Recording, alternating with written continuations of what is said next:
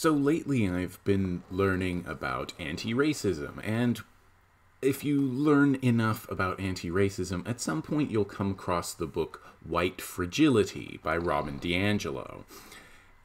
Online, you can also find plenty of criticism of the book, mostly from clueless white people, though.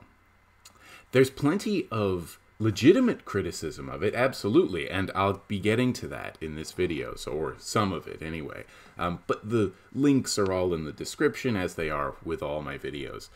What I'm going to do today is look at a video that I saw as I was doing research into anti-racism. It was suggested to me. It said, like, this book is super toxic. You'll see in a sec. And it was about white fragility, and the book White Fragility, and I thought maybe that meant that this woman was coming from like a feminist perspective, or like, you know, criticism that it doesn't go far enough. But really, she's just got the kind of typical right-wing criticism of the book, and I wanted us to take a look at what she says about it, because she's got, you know, tens or hundreds of thousands of subscribers, so maybe what she's saying is actually pretty important. The title of this video, it's supposed to be provocative, but it's not an insult, okay? I'm white too, and I used to be just as fragile as Karlyn Borysenko, who we're going to take a look at. I used to be just as fragile as she was.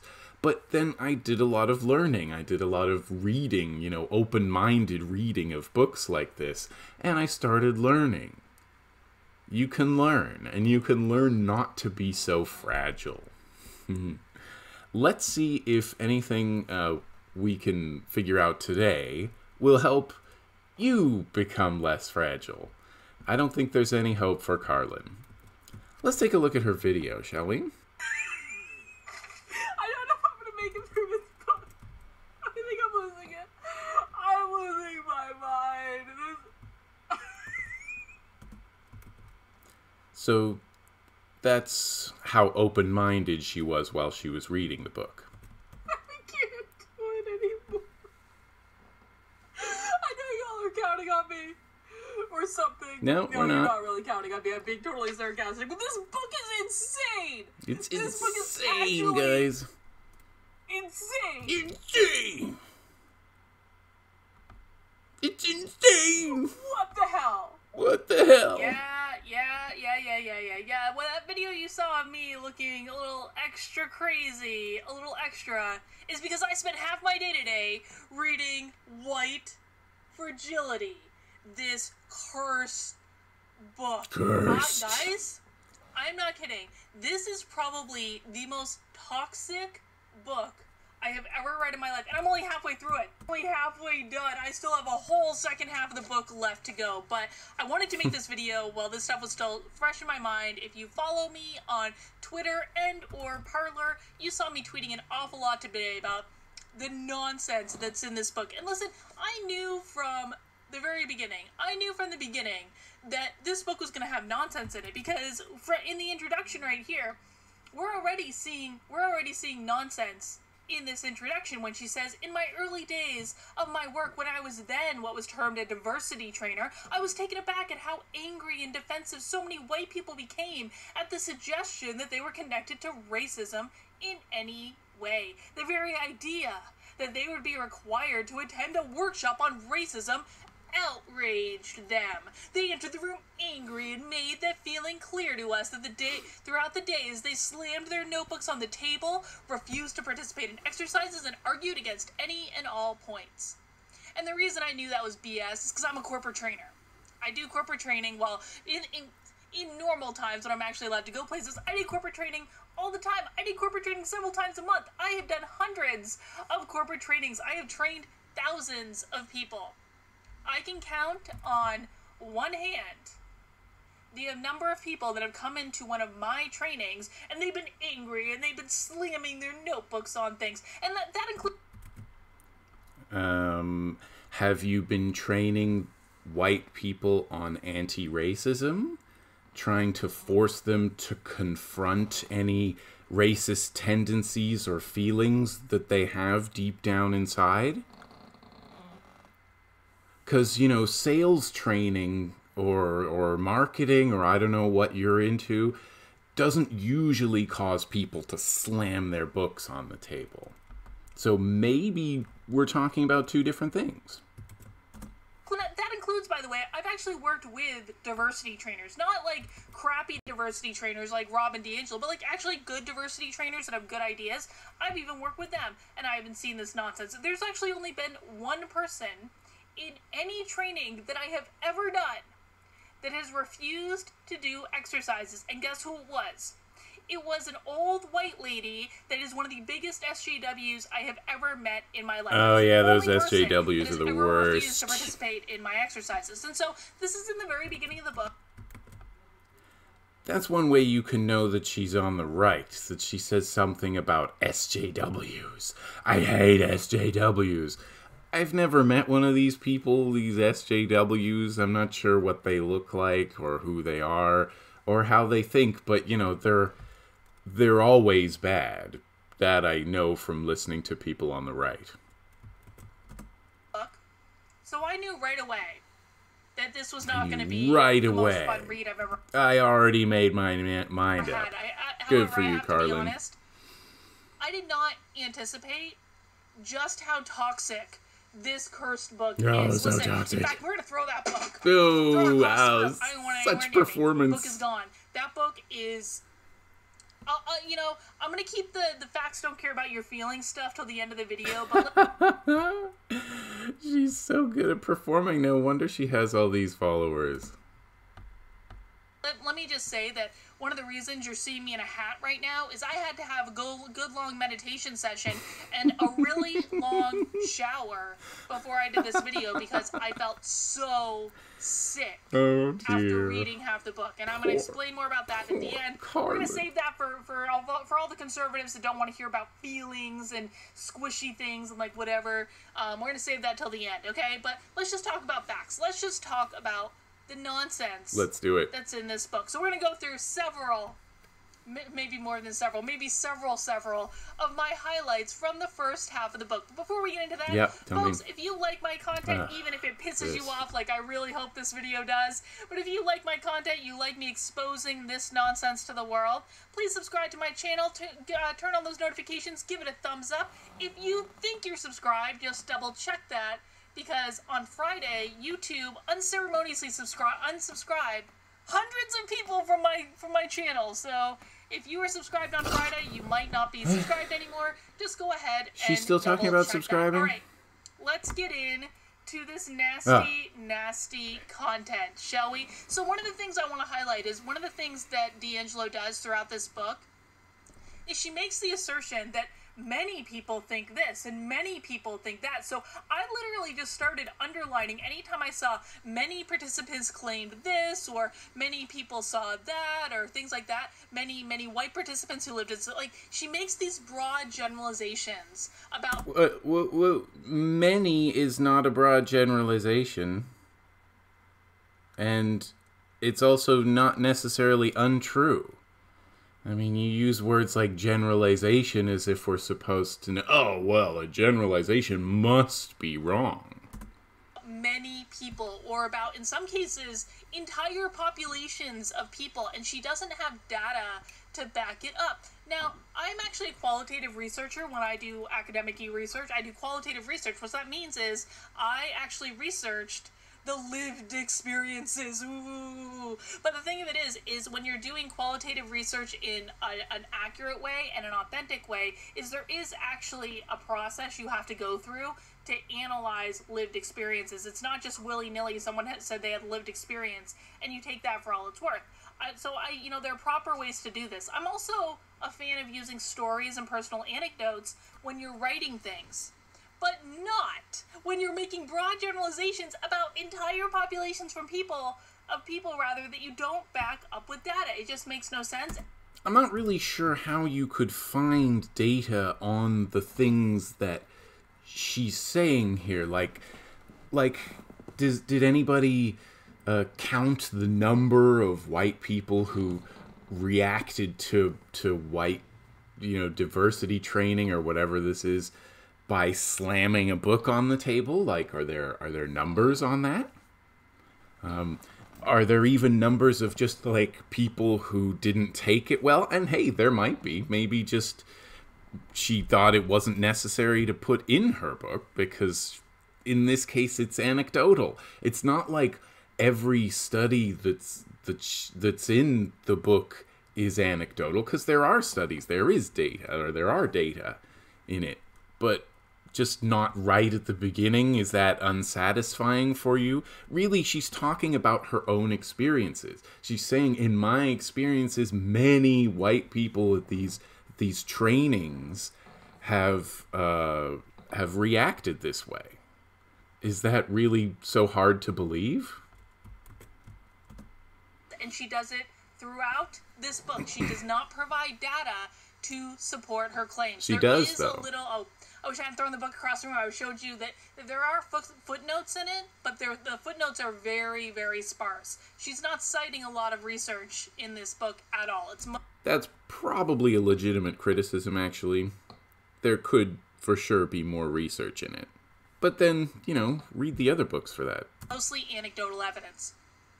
Let's keep going. On this one, we actually have something that I agree with. So very early on in the book, this is still introduction, page 5, Robin DiAngelo says, I believe that white progressives cause the most daily damage to people of color. I thought that was really interesting. And another interesting thing is, this is clearly a book that is written for people who consider themselves politically progressive. That is who the audience of this book is for. I mean, she says it throughout the book. This is for progressives, this is for progressives, this is for progressives. Why would she be writing a book specifically targeted at progressives? I mean, I think that's a really interesting question to consider. Why would that motivation be made so clear throughout the book, that this is just for political progressives? I'm pretty sure I can answer that why question. Not that she's interested, but it's mostly because almost all conservatives, certainly all the ones I've ever talked to on these issues, react exactly like you do, Karlyn. They go like, oh, I can't believe you would make that suggestion. Most of them are the epitome of white fragility as it's outlined in the book. All the same reactions that the book explains, that's how they react. And this is a pretty fragile response from someone like her. But again, what would you expect? Because as if no one else that's not a political progressive wants to fight racism, right? Is that what she's saying? Or is that simply the audience? Well, that's mostly true. Reeled right in with this type of BS nonsense. Let's keep going. I've really never seen conservatives who are truly interested in stopping racism. They say they are, but never really seen it. Tweets that I sent out just to make things easy. So on this one, I just want to start with the premise that Robin DiAngelo's theory of white fragility, that all white people are racist, and they've always been racist, and they'll always be racist. No, that's not what she says. White fragility is on display anytime that we get upset or offended or angry. No, but it is absolutely on display right now. That we are racist. Let's just take for a second and say that is an accurate theory. Bear with me, I don't actually mean that, but I'm making a point. So let's read what she says in this paragraph. In fact, when we try to talk openly about and honestly about race, white fragility quickly emerges, as we are so often met with silence, defensiveness, argumentation, certitude, and other forms of pushback. These are not natural responses. That's wrong. That's wrong. What Robin DiAngelo is describing right here, silence, defensiveness, argumentation, certitude, and other forms of pushback, that is the very definition of fight or flight. Fight or flight is our natural response when we perceive a threat. So then to say... So why do you think you're feeling fight or flight responses just because you're talking about racism? Maybe that's a question we should be asking. These are not natural responses that we would do these things when we feel our survival is threatened. And keep in mind too, It's not... when I'm talking about survival in this case, she's going into organizations and doing this type of training and claiming, and I don't necessarily know that I believe the claims, but she's claiming that white people get angry and outraged if they have to do this type of training. It's and then so she's saying this true. is not a natural response. Well, of course it is. Because what's happening... It's not a natural response to the suggestion that you might be wrong about something. Like, I can't even imagine that DiAngelo's workshops are even that confrontational. You know, all they're really doing is saying, like, you know, have you considered how, you know, there might be racist tendencies that you haven't addressed? Maybe because you're not as knowledgeable as you think you are. You're maybe not as self-aware as you know, nobody's perfectly self-aware, right? So you can, like, you know, someone like me, I've read lots of these books. I've listened to tons of people, but there could absolutely still could be some kind of racist tendencies inside me, because racism is a system, and you'll see Karlyn try to deny that it's systemic, but it clearly is, and because it's systemic, it's built into the culture. So if you're socialized into this culture, you're going to feel certain ways. You're going to there's like an assumed racial hierarchy, and there's so many things that white people do to push back against it, and that's basically what this book is about, and it outlines it pretty well. And you know, I'm not entirely sure what your objection is, except that you're a little fragile. Is those white people, those outraged, angry white people, if they really do exist, they're afraid of losing their job if they don't do this type of training. That's how this stuff manifests in organizations. So she's either wrong, she's either lying about what people are doing, or she's flat wrong about people when she says this is not a natural response. It is a natural response. That is what our fight or flight response is. Let's keep going. All right. On this one, we've got a whole bunch of stuff in this one. Let's read this paragraph. Whole bunch of stuff. In addition to challenging our sense of ourselves as individuals, tackling group identity or challenges our belief system tackling group identity also challenges our belief in objectivity. And now she's going to go through a bunch of assumptions. See if you can identify the assumptions that she's about to go through. If group membership is relevant, which then it we is. don't see the world from the universal human perspective, but from the perspective of a particular kind of human. Sort of. In this way, both ideologies are disrupted. Thus, reflecting on our racial frames is particularly challenging for many white people, because we are taught that we have to have a racial viewpoint, that we are taught that to have a racial viewpoint is to be biased. Okay, so let's look at least 3 assumptions that she's making in that paragraph. 1, that our group membership is the most relevant part of our experience as human beings. The color of your skin. Whoa. The most relevant? Is that what it says? Is the most relevant part of who you are and what you experience in this lifetime. That's assumption number 1. No, she's saying it is relevant, and it is. Again, we can learn about socialization, you know, like, the more you learn about racism as a system, the more you realize that that's true. Especially for the kind of people that DiAngelo talks about in this book, who, you know, she gives examples of the type of people who, you know, they might not have had, they might not have many friends of color, or especially just growing up, they might have grown up in an all-white neighborhood, that kind of thing. I mean, shit, I did. Number 2 is that everyone who is in the same group as you, everyone who has the same skin color as you, sees the world in the same way and has the exact same experience. No, it doesn't really say that either. It just says that in a very racist system, which I think we can't deny that it is, but, you know, you can see my old videos for that if you do disagree. In a really racist system, racial group membership is relevant. And it obviously is. And there are certain kind of... And yeah, she's speaking generally.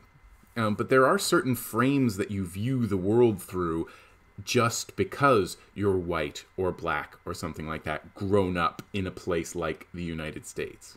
That's normal. Just because you don't get it doesn't mean she's wrong. That means all white people experience white fragility. It's just the way it is. Well, I haven't met many white people who don't experience it. Those are assumptions. She hasn't proven them. She has not backed them up. Let's keep going. She hasn't backed them up, so she's one wrong. she All right, says whatever. Sure. That he could be in an overwhelmingly white room of coworkers and exempt himself from examination of his whiteness because Italians were once discriminated against is an all too common example of individualism. So in this example, Robin DiAngelo has done a training in an organization, and an Italian person has come up to her, and she doesn't like it when white people ask her questions. She always demeans white people who are daring to ask her questions. In this example, an Italian American has come up to her and he says, listen, Italians were once discriminated against in this country, which is absolutely true. It's true of the Irish as well. And what she says, essentially, and you see this a little later on. In fact, let's just go to the next thing. What she says was, let's see, a more fruitful... So he comes up to her and asks her a question, and she's like, oh, how dare this white man come up and ask me a question, because she considers him white. She doesn't consider him to be Italian. She considers him white.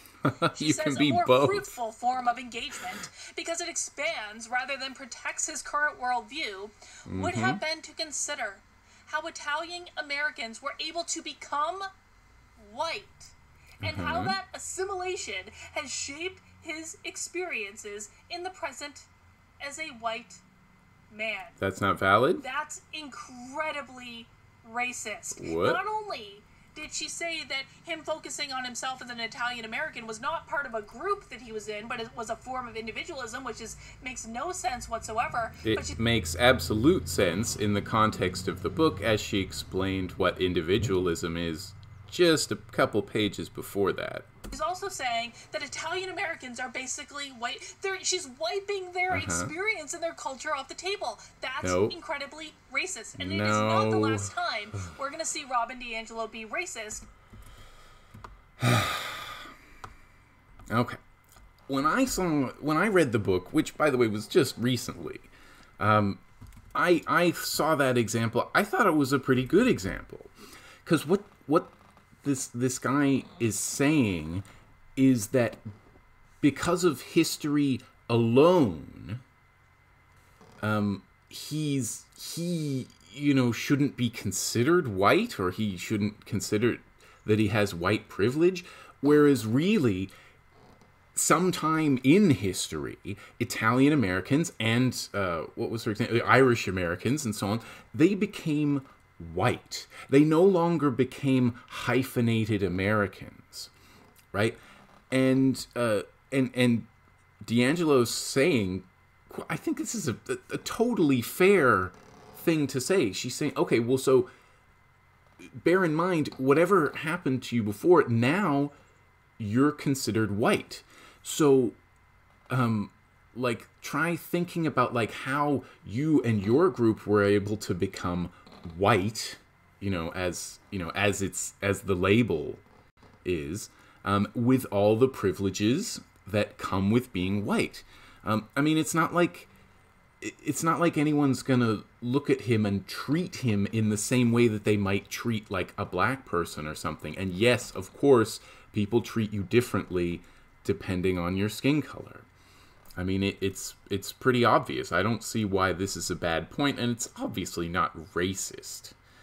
How are you, erasing anything? She's not erasing anything in the past. Really, she's saying you should look at your own past and understand your position in the present from it. But apparently, it's racist to suggest that. Will be racist in the first half of this cursed book. Let's keep going.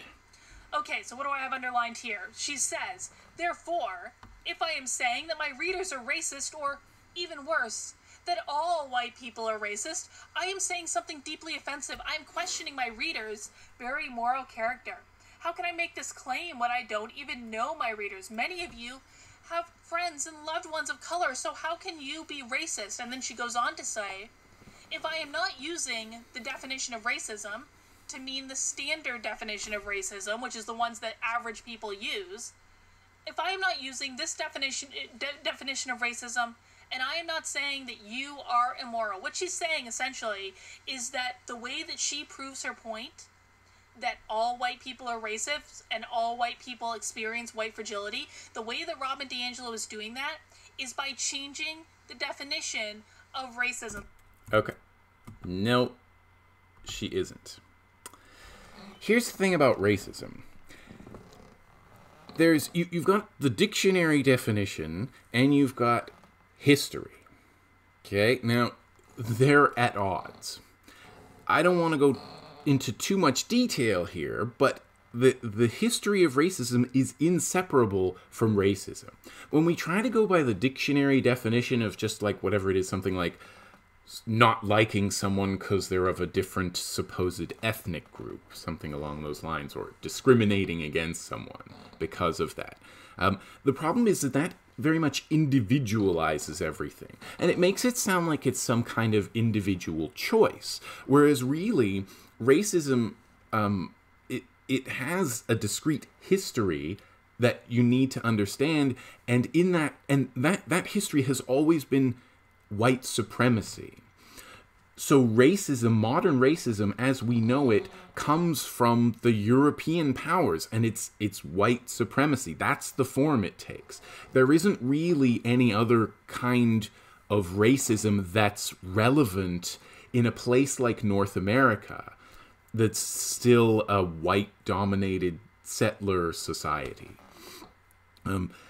So when you try to define it the way, as she calls them, average people define it, the problem is that you're basically erasing hundreds of years of history when you do that, or trying to separate this serious word that really does mean something. You're trying to separate it from all the history and everything that comes before it. But it's a very, very common thing among people on the right. They say, like, well, I personally haven't, like, hated on that person, therefore I'm not a racist. Well, it's much more useful to stop thinking in terms of individuals as a racist and not a racist, as, of course, Robin DiAngelo points out in a couple of places in her book, and like all the other books on anti-racism point out, but, you know, Karlyn's never read any of those books. So if you have friends and family, as I do, I actually had friends tell me when I was pushing back against them on this stupid book, they said, Karlyn, we're not saying that you're racist. And I said, exactly. Liz, yes you are, because that's what this book says. This book says that all white people are racist. It says that I am racist. It's certainly saying that it's impossible for us to escape the influence of racism. You should at least consider that. It says that you're racist. It says that everyone is racist, and the only thing that we can do is pay Robin DiAngelo money to sit in our discomfort and work on our white fragility. That's exactly what it says. And the reason she can say that is because she changed the definition of racism. Let's keep going. In this one, let's see. In this one, because race is a product of social forces, it has also manifested itself along class lines. Oh my god, this is incredibly racist. Get ready for it. It's true. Poor and working class people were not always perceived as fully white. So that's racist, apparently. It's not historically accurate. It's just Robin DiAngelo's racism. In a society that grants fewer opportunities to those not seen as white, economic and racial forces are inseparable. However, poor and working class whites were eventually granted full entry. Okay, she's gonna go into an important point in a minute. So I just wanted to mention that part is basically true. Poor and working class people were kind of considered the barbarians. I made a whole series of videos on civilization and the barbarians, and historically, again, in Europe and the masses in the Americas as well, they were, it's true, basically, that they were considered, they used the same rhetoric among, like, the aristocracy and the kind of the managerial class, or whatever you want to call it, about the poor in their own countries, as they used about the people in, like, Africa or the Americas or wherever they were trying to conquer. So that part is basically true. I'm not sure how it could be considered racist. I'm quite confused about that part, but let's keep going, because the next part's good. Into whiteness to exploit labor. If poor whites were focused on feeling superior to those below them in status, they were less focused on those above. That's true. So she's saying what the poor people, what the labor class, what the blue collar workers should have been focused on, is on the oppressors above them, the business owners. The woman is literally calling for communism here. That's what she's Don't you love that? Suggesting that maybe instead of white people taking their aggressions out on black people, they should focus on, like, the people creating the propaganda, the people forcing them into shitty systems of oppression, that they're not the problem, or even suggesting that they might be the problem, that we should stop focusing on our racial other or whatever and start focusing on the ruling class. That's communism. And communism is always wrong. This is a good one. This is why occasionally I watch videos like this, because they're really a great source of entertainment.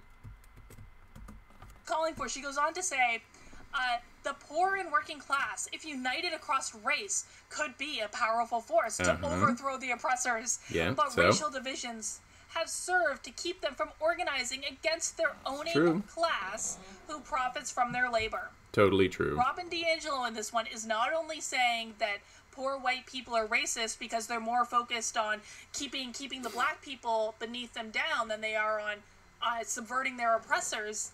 She's actually calling for a communist revolution. And that's what this calls for. That's what she's saying. This stuff is nuts. I swear to God. You can't make this stuff up. Can't make it up. Wait, okay, right, so you're gonna... What? No, keep going. What? Okay, this is one thing that conservatives and right-wingers, that they love to do. They put out this talking point. They put out some claim that a leftist has made, right? Anything at all. And they go, what are they talking about? That's ridiculous. Totally wrong. And then they just move on. And I go, wait. What's wrong about it? If you can't tell me that, then you don't have an argument. I might lose my voice. I was yelling a lot earlier, but we're going to persevere. We are not giving in to my white fragility in this particular one. Okay, let's see. You already have. Many of us can acknowledge that we do feel some unease around certain groups of people, if only a heightened sense of self-consciousness. But this feeling doesn't come naturally. Our unease comes from living separately from a group of people while simultaneously absorbing incomplete or erroneous information about them. When the prejudice causes me to act differently, I am less relaxed around you, or I avoid interacting with you, I am now discriminating. Prejudice often manifests itself in action because the way I see the world drives my actions. Now, I wanted to throw Robin DiAngelo a bone with this one because she's right. That last sentence is right. The way you see the world, the inner dialogue you have in your head, will dictate your actions in all circumstances. It doesn't matter. Whatever inner dialogue you have in your head about whatever is going on around you, your actions will follow. So? But the rest of that paragraph is basically her admitting her own racism. And we're going to keep seeing that. She does it again and again and again and again and again and again. Let's keep going. So basically, you're saying that there are no white people who follow that? That's just wrong? Okay, lady. This one says, this is essentially if men were required to vote if this is about men giving women the right to vote, essentially. And she says, but men as a group could and did deny women their civil rights. Yep, of course, we got to get gender stuff thrown in here. I'm not exactly sure why, but that was also thrown in there. It's a comparison. I thought that was obvious. On to say, men could only do so because they controlled all the institutions. So basically, the argument she's making is that women only have rights because men who controlled all the institutions granted them the rights from on high. And it's exactly the same thing with white fragility. It's exactly the same thing with the evil white people who control all the institutions and are the grantor of rights to black people. But the question I have is this. The men who gave women the right to vote, they had to vote to give women the right to vote. Didn't they? What? Like, if these men... Are men still misogynists? Yep. If they grant women the right to vote? I don't know. Just a little side note there. No, I don't get your point. What's your point? Oh, my God. All right. If we're on track, all the things I've covered so far, I think this is just an interesting note. Everything that I've covered so far up to this video, and I didn't even do all the tweets I had pulled up. That only gets you to page 20 of the book. This is a 150-page book. That gets you to page 20. Well, we've already covered. Let's keep going. Oh, good. All right. Oh, in this one, I just thought this was interesting. So you're going to see, I'm not going to read this whole thing, but she's talking about the metaphor of a bird cage to describe the interlocking forces of oppression. And when you're really close to a bird cage, you can see through without seeing the wires. And it's very different than if you're far away from the bird cage. Some sort of stupid bird cage analogy. It's a good metaphor. I wanted to make. She does this all the time in the book. Instead of offering data, instead of providing data, she does provide data points to show empirical evidence. What she does is she offers an analogy. And by the time she's done with the analogy, what she wants is that you're going to forget that she never gave you data to prove the point that she wanted to make. Let's keep going. Wait, no. Okay. Okay.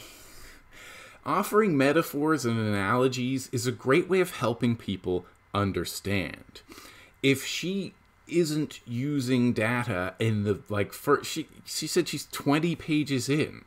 So she doesn't offer data in the first 20 pages, therefore it's all wrong? I mean, I know from my own experience that a lot of these things are true. Why even, why shit on a perfectly good metaphor when, you're not actually saying that it's wrong. You're just saying, well, you don't have any data to explain the bird cage. Well, how are you supposed to provide data for that? Keep going. We got a lot more to get through. Okay. Harris's analysis is useful because it shows how identity and perception of identity can grant or deny resources. These resources include self-worth, visibility, positive expectations, psychological freedom from the tether of race, freedom of movement, the sense of belonging, and a sense of entitlement to all the above. What is she saying here? She's saying that you have to be white in order to experience self-worth and have positive expectations.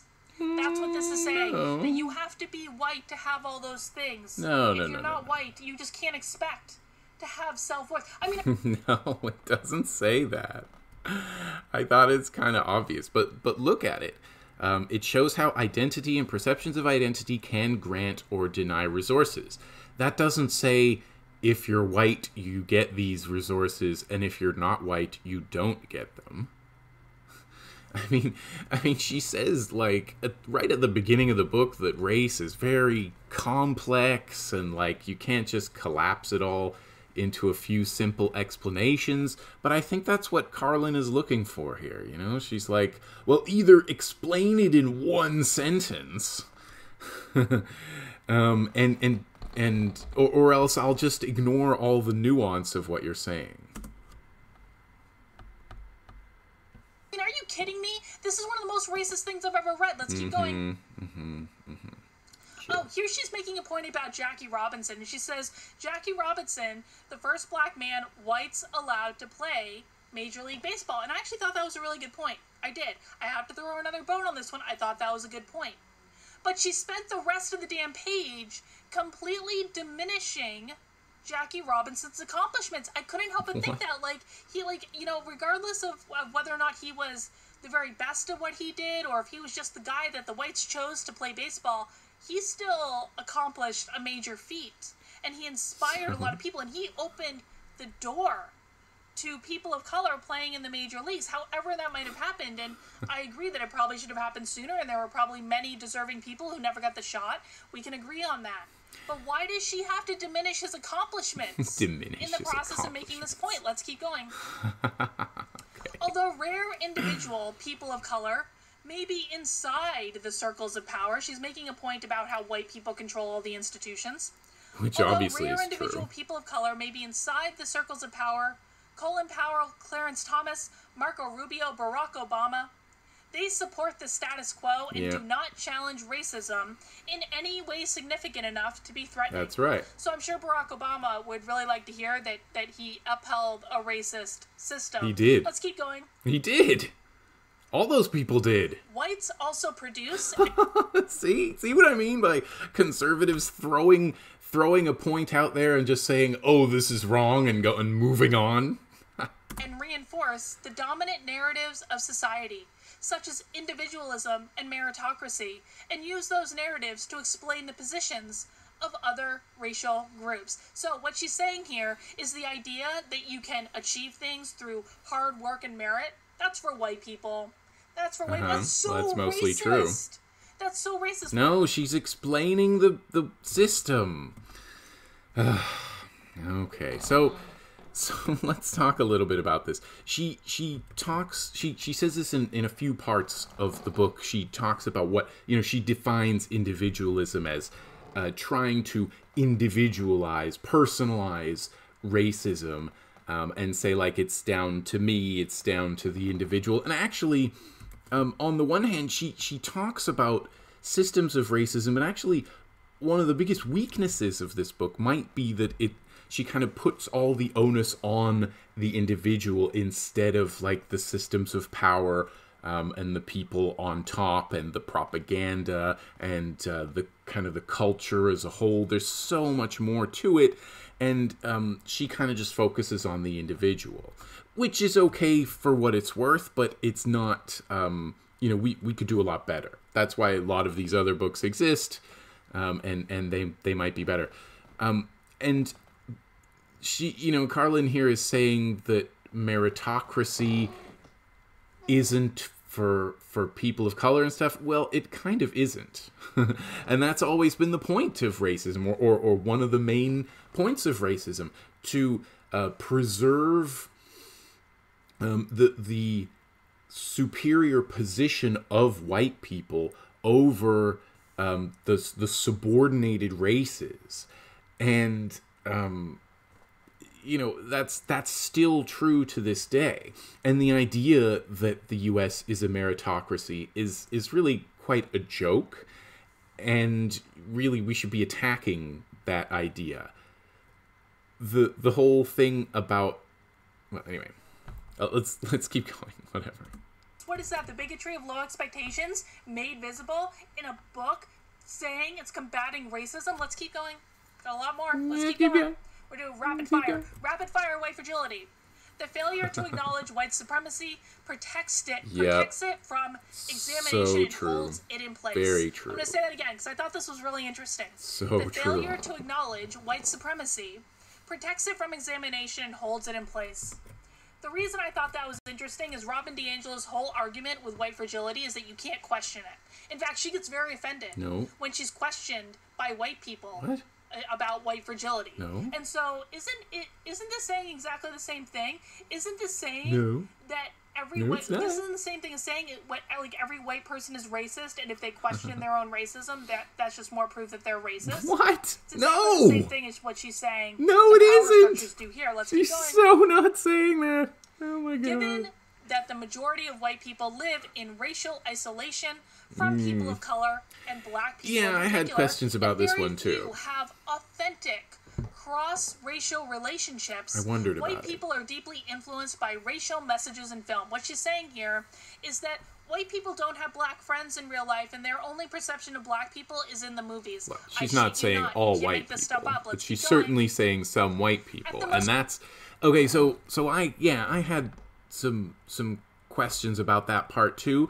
I was curious. I thought again, to give a kind of a bone to Karlyn here, I would think that is one of those places that really did kind of require some data of some kind. Like, you know, why would you even say that if you don't have any data on it? There's going to be data somewhere on the internet that you can find. So, you know, maybe that's what it's about. You know, go look it up yourself. Because, you know, for sure it's true. If you're saying like some white people, many white people don't have many, you know, authentic cross-racial relationships or whatever word she uses, I'm sure that that's true, but I'm curious as to how true. You know, is it like 50% of white people? Is it 90% of white people? It could be. Another thing about that that she doesn't mention, as far as I remember in the book, is that you could still have black... Oh, well, I guess she sort of talks about it, but you can still have, like, black friends, but still have latent anti-blackness, you know, feelings of anti-blackness. Even if they're, like, your best friend or whatever, there's still... You know, in fact, you could be surrounded by black people and still say, like, well, these are the good ones. Do you know what I mean? So they're even among people who have, like, these genuine relationships with people of color, they still might harbor some kind of racist feelings. It's as superior in culture and achievement, and views people of color as generally of less social, economic, and political consequence. People of color are seen as inferior to whites in the making and keeping of the nation. Doesn't that sound like it was written by an incredibly racist person? She offers nothing to back this up. Know that there's no footnote there. There's no footnote. She offers nothing to back this up. This is her own experience. Well, she's kind of already explained that. No one forced Robin DiAngelo to sit in the down rest of the and book. write a racist book. That is a completely racist statement written by a very racist woman. Let's keep going. Sure, lady. So racist. Countless studies show empirically that people of color are discriminated against in the workplace. So? In order to prove that, she cites one study about people with black-sounding names not getting called back for job interviews as much as people with white-sounding names. Now, that's a legit thing. That's something that we should work on, but it is not countless studies that improve empirically that people of color are discriminated against in the workplace. It's just not. Okay, Let's so she should cite more studies. Consider okay, a sure. conversation Or you could Google it. I had with a white friend. She was telling me about how a white couple she knew had just moved to New Orleans and bought a house for a mere $25,000. Of course, she added immediately they also had to buy a gun, and Joan is afraid to leave the house. I immediately knew they had bought a house in a black neighborhood. So? Why is Robin DiAngelo hanging out with racist friends when she is the premier anti-racist trainer right now in the country? Because that sounds incredibly racist to me. Does that sound racist to you? Because it sounds incredibly racist. Yes, although it does sound pretty typical. Friends, Robin? Why? Why haven't you had them sit in their discomfort and go to one of your workshops? Why? Let's keep going. Maybe she did and it didn't work. In this one, every aspect of being white discussed in this chapter is shared by virtually all white people. In the Western context, generally, and the U.S. context specifically. She provided no evidence in this chapter. Zero evidence to say that everything she talked about in this chapter was true of all white people. Doesn't mean in the it's not Western true, world. though. Let's move on. Let's see what she says. Indeed, the forces of You're not gonna racism say, all right. were shaping me before I even I took my first breath. Now, that's a good example of systemic racism. She's right. That's a great point. She makes a good point in that paragraph. This is the point where I bust out laughing hysterically. Literally, I couldn't help myself. This is when I made that video you saw at the beginning of the video. Like, I just could not help myself. The forces of racism were shaping me while I was still in the wound. Are you kidding me? Let's go on. Aha, so funny, but I can't refute it. This is why I'm losing my mind, people. This is why I'm crazy. This is, this is one of my favorite examples of racism. This is why you're fragile. The word is fragile, Karlyn. The entire book. For example, I was invited to the retirement party of a white friend. The party was a potluck picnic held in a public park. As I walked down the slopes toward the picnic shelters, I noticed two parties going on side by side. One gathering was primarily composed of white people, and the other appeared to be all black people. I experienced a sense of disequilibrium as I approached, and I had to choose which party was my friend's. I felt a mild sense of anxiety as I considered that I might have to enter the all-black group. Then mild relief when I realized that my friend was in the other group. That's racist! That is racist! That's a completely racist statement! So, what it is showing an example of white fragility there, you know, and what she's saying is that even she, the white fragility trainer and expert or whatever, even she feels it sometimes, that it's almost impossible to avoid. So yeah, it's racist in a sense because it comes from the system of racism. Let's just not purely individualize racism and say, well, you did this, so you're racist. The point is, where did these feelings come from? Why did you feel that way?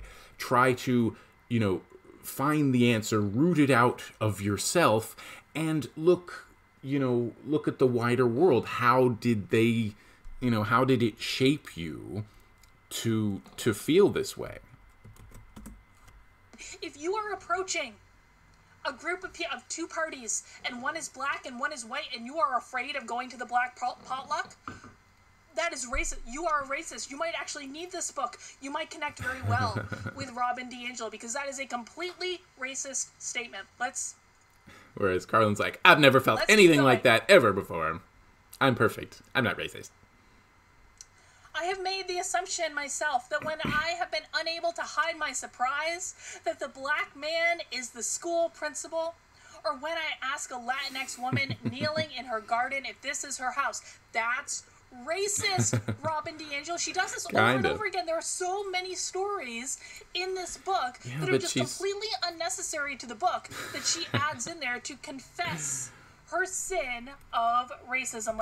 I kind of agree that, a lot of those stories really aren't necessary, but she's really just trying to say that it's normal, but that it's not necessary, or you can learn, you can get over it. Let's keep going. Okay, I know what I was saying here. Okay, what she's saying is basically that people of color don't work in the same jobs as white people. That's what she's saying.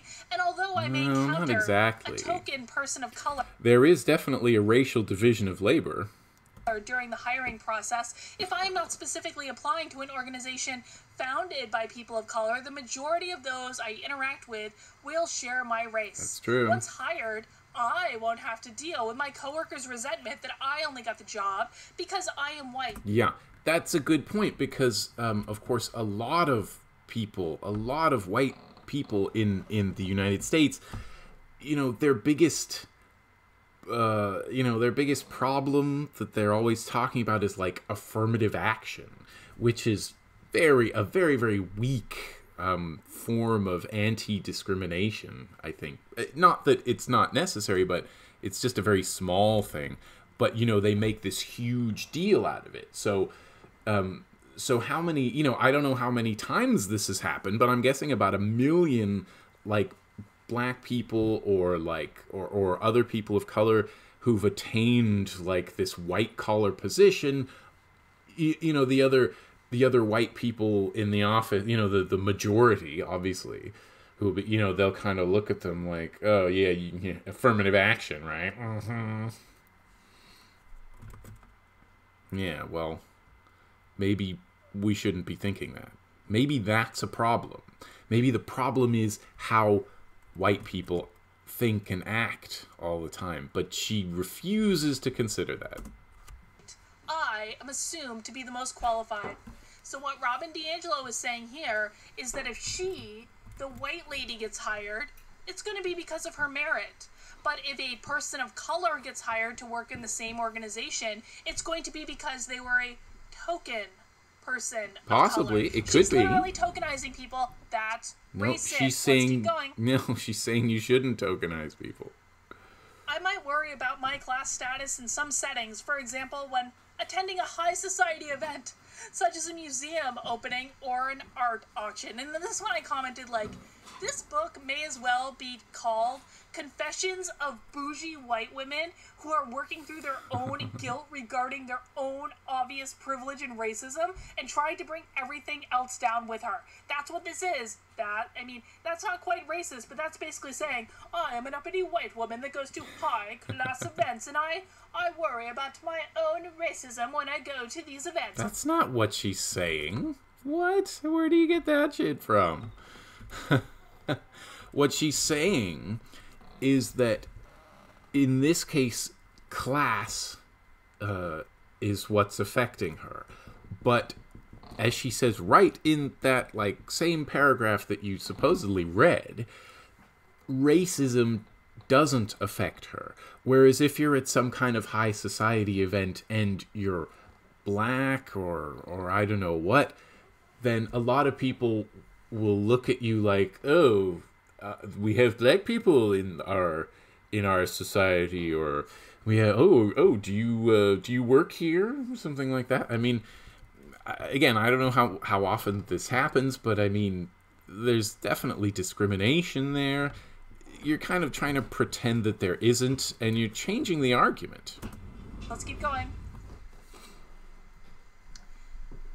She might be accused of being politically correct or be perceived as angry, humorless, combative. Right-wingers always insult you by saying politically correct. What she's talking about here is a white person who calls out people on their racism. So what Robin DiAngelo asserts is that it is the responsibility of white people. If someone says something racist around you, it is the responsibility of white people to call them out and say, stop being racist. Good. Well, then she says, well, white people should be. They might not want to do this because someone might say they're politically correct. That's true. They get called politically correct all the freaking time, as if that's wrong. Sense of humor if they do, and this is a form of social coercion. How ironic is it that this woman who throws the term racist around like willy-nilly, like it means nothing, is somehow threatened by the fact that someone might call you politically correct as a form of social coercion? Let's keep going. Wait, no! Oh, God damn it. How often do you have to hear right-wingers throw the term politically correct around as like an insult, as a way of shutting somebody up, before you can realize that it is a form of social coercion? And it's a great example of what she's talking about in this chapter. This chapter is all about I think she calls it white solidarity, something along those lines. How white people when they see another white person do something racist, instead of calling them out on it, they go like, "Oh, it wasn't so bad. It wasn't that racist. You're not a racist. Don't worry." That kind of thing. Why? Why shouldn't we be calling people out, Karlyn? The most profound message of racial segregation may be the absence of people of color from our lives is no real loss. The thought I had with this one out of is context? like, then why are people on the left constantly trying to segregate races. Why? I mean, we saw this in the Chaz or the Chop or whatever in Seattle. They had black-only areas. Okay. Like, why are people on the left trying to promote racial segregation if they think that people of color matter in their lives? Like, They'll just I make love up having a shit variety of about friends. the I left. love having a variety of people around me from all different backgrounds and experiences and races and genders and identities and all those things. Like, everyone is welcome in my life. I'm not going to create little freaking groups where I hang out don't with segregate the white friends them. in this place and the They black just try to friends. I mean, that's understand stupid, right? That's the stupid. prejudices But against what them. she's saying here is that, racial segregation would lead to profound loss of experience in our lives, and she's right. She's right. So then why do people on the left constantly try to segregate races? Let's keep Just going. make more shit up, why don't you? Oh, this right here. This is like the most racist statement that I've gotten to so far in the book. Okay, let's see if you can count the instances of racism in this statement. My psychosocial development was inculcated in a white supremacist culture in which I am in the superior group. She just so was called yours. herself superior. No, don't you get what she's trying to say? Superior is the perception of the culture and the system. It's not that she's saying white people are superior. Like, how deliberately ignorant do you have to be? She just said she's in the superior group. That's point one. Telling me to treat everyone the same is not enough to override this socialization. So she can't treat people the same, nor is it humanly possible. So maybe you're only thinking you're treating people the same. Maybe that's the problem. I was raised in a society that taught me there was no loss in the absence of people of color, that their experience was that their absence was a good and desirable thing to be sought and maintained. Right, a racist society will do that. Fact, she grew up in a segregated environment. That's point number 3. Right, most of us do. This attitude shaped every aspect of my self-identity. My interests, investments, what I care about, what I don't, blah, blah, blah, blah, blah. These attitudes shaped every part of her identity. So what she's saying here, in this one paragraph, Robin DiAngelo was taught that she was part of a superior group. Right, She was taught that it is not possible to treat everyone the same. So were you. She was taught that racial segregation is good. And these attitudes informed every part of her identity. Robin DiAngelo is racist. She's racist. Okay. I think it's kind of obvious that she's using herself as an example, that DiAngelo's using herself as an example there of quite a typical white person's experience in North America. And I mean, that was my experience too. But just like DiAngelo, I've worked on myself. I've worked hard. I've tried to uproot any racist tendencies I have. And now I'm like very firmly anti-racist. And I make videos like this that are the point of which is anti-racism. But like, I don't get why Karlyn is like deliberately focusing on the literal meaning of her words, as if she couldn't figure out that it's supposed to, that it's not just about DiAngelo herself. That's what this says. Let's keep going. We got a couple more. Goody. Many whites have no cross-racial friendships at all. Okay, but so even those that have cross-racial friendships use that as evidence of their lack of racism. Yep. Okay, so what she's saying here, let me paraphrase this. True. Most white people don't have black friends, but even if they do have black friends, they're still racist. Okay, so again, racism is a system. And it's not just... I mean, DiAngelo has already explained all this in the book earlier. So if she actually read the book as she says she did, or the first half of the book, sorry, then she should understand this. That it's not like a purely individual thing.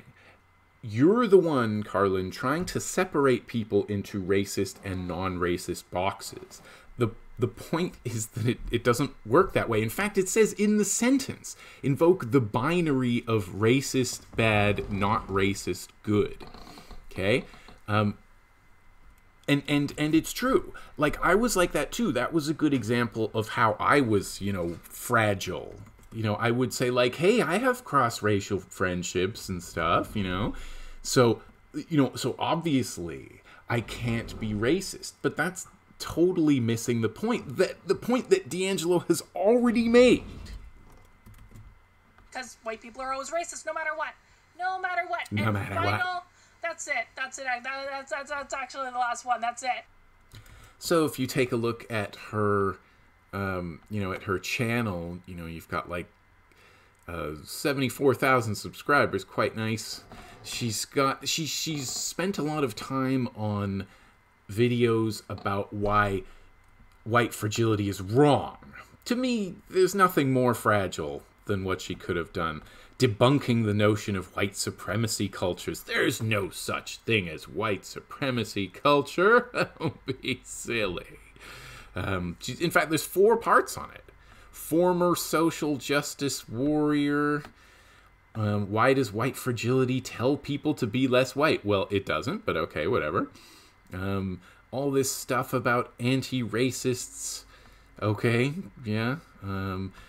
Oh my god, there's a seminar on deconstructing whiteness. Oh my god. That's terrible. It's a shame, really, because it seems like one of those things that Karlyn might be able to benefit from, actually. So, like I say, there are plenty of legitimate criticisms of Robin DiAngelo's work, and there's a bunch of links in the description. But for short examples, you could say that she centers herself, a white woman, and centers whiteness when she could be centering like black, brown, and indigenous people and their voices. She doesn't include a lot of historical analysis in her workshops when history is essential for understanding what racism is and why it's systemic and why the dictionary definition of it is basically worthless. She puts all her onus on the individual and kind of ignores power dynamics and doesn't really propose systemic changes. She and like Karlyn apparently recently made a video on, this anti-bias and diversity training studies seem to show that they don't have a lot of impact. Mostly they're just great corporate PR.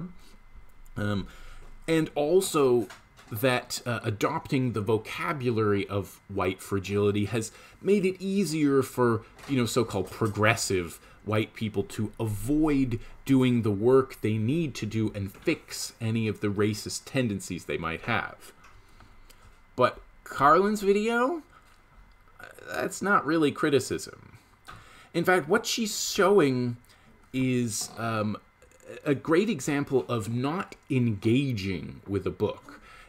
This is something we learned in social sciences in university. There's a big difference between reading a book, just kind of looking at the words, as it were, and taking them in, and engaging with a book where you really think about it deeply and you don't take things out of context. Mostly what Karlyn does here is a very selective reading and a selective understanding, and it's based on preserving rather than challenging Karlyn's reductive worldview. So why is she like that? Why would she make a video like this? Well, there's a lot of possible reasons. Again, we're looking at someone with 74,000 channel subscribers, so money could be part of it, There's a couple of other things though. Fragility itself is what it could be. I would say that this video is a great example of white fragility. That she, she didn't slam her book on the table. She just threw it across the room. Yeah, she didn't scream and run out of the room. Instead, she laughed and said toxic and cursed and stuff like that. The third reason that I think it could be is that there's a certain commitment on the right. And I use the word commitment. There's a right-wing commitment to not understanding a lot of things. Racism is one of them, and whiteness and white fragility and white privilege. They can't understand them. It would destroy their whole worldview. White privilege is built into right-wing ideology, and white fragility is really the knee-jerk defense mechanism. And DiAngelo talks about it in her book. She explains that. It's a pretty cogent explanation, and of course Karlyn doesn't get into that. If you want to be anti-racist, there's a lot you can learn. It's not hard. Learn the history of the country where you're from and the racism behind it, and you'll probably see where racism comes from. Learn the history of whiteness itself, this coded racial characteristic. Learn the history of slavery. Learn the history of the genocide of the native peoples. You can see racism as a system operating there. While you're at it, learn about intersectionality. Learn about your own socialization into a white settler colony. Learn about our cognitive biases and blind spots. Maybe that would have helped her to break through to understanding the book a little better. Or just learn how to engage with a book critically rather than dismissing it because your ideology won't let you agree with it. Please, if you have an opinion on racism and whiteness and history, go study it. And please start learning from black and brown people. You don't have to look at my recommendations. You can listen to them on Twitter and Facebook and YouTube and read their books and publications. Don't be fragile like Karlyn. Okay, thanks.